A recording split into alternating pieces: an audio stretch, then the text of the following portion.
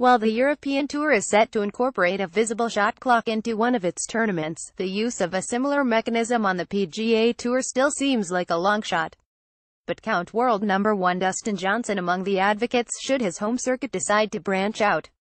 Johnson is making his first start of the new wrap-round season this week at the WGC HSBC Champions in China, and he told reporters there that he would absolutely welcome an opportunity to have some quantified proof of who plays quickly throughout a tournament and who, well, does not. I think it would be very interesting. You'd see a lot of guys getting penalties on our tour, Johnson said.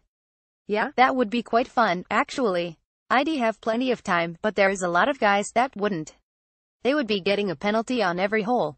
WGC HSBC Champions articles, photos and videos. Tee times from the WGC HSBC Champions. The European Tour used a shot clock on one hole earlier this year at the Golf Sixes event.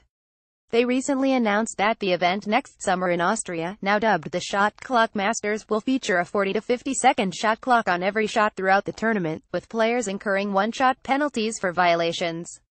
Another 2016 major champ, Henrik Stenson, is also in the field this week in China. Stenson told reporters that the new event format is one that he'll monitor, although his preparation for the US Open the following week would likely preclude him from teeing it up next summer. I think it will be a little more stressful than what we normally see, Stenson said. It will be interesting to follow and see what everyone thinks about that event.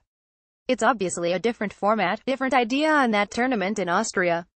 So yeah, I'm going to follow it closely like everyone else.